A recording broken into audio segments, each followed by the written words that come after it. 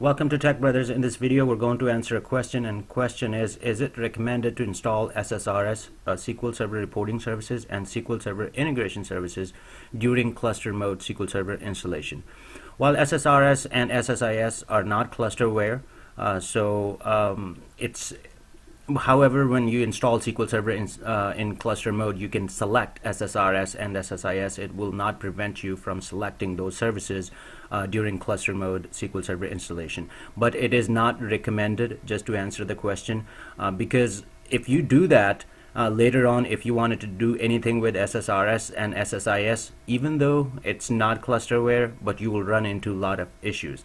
So the recommendation is always install SSRS and SSIS after you install SQL Server in cluster mode. After you finish the installation of SQL Server, then you can go ahead and add SSRS and SSIS, or you can just select these two components in separate installation. That is the recommendation, because you will run into issues if you select SSRS and SSIS in one installation of SQL Server cluster installation. I hope it helps.